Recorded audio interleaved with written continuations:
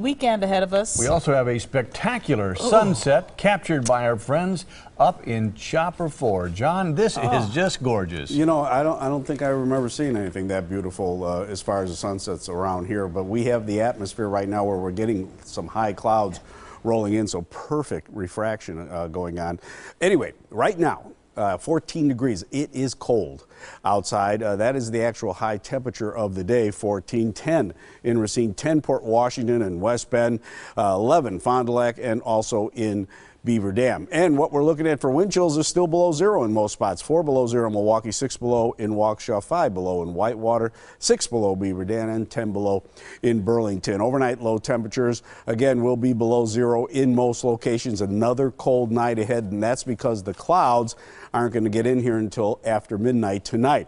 And Saturday, here comes another snowstorm moving through, and that snowstorm will drop a few inches of snow, generally about 1 to 3 inches, 1 to 2 coming in daytime, maybe another ½ an inch to an inch in the evening hours. Everything should be out of the picture well before midnight Saturday night. Again, as I said, we have clear skies here right now. You look out to the west, the next storm system is brewing, and that is moving in, but the clouds won't thicken until late tonight over us.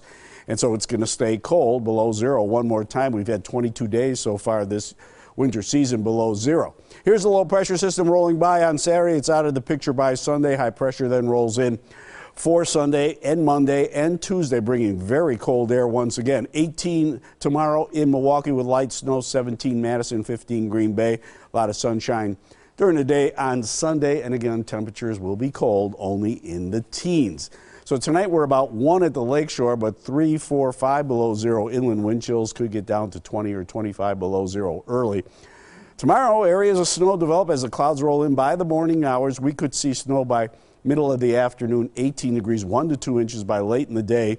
And then the snow showers end probably by about 10 o'clock in the evening. Another inch is possible, 5 and 14 on Sunday with partly cloudy skies. Even colder, though, into the early part of next week. Your Storm Team 4 10-day outlook, 8 and sunshine on Monday, 13 on Tuesday, but we're sticking with our guns for Thursday. We could see 30 degrees and temperatures in the 20s after that, so a little bit of good news there. At least we're not back down to 8 degrees like we are on Monday. We could use some good news. We could use Sochi's weather. Yeah, really.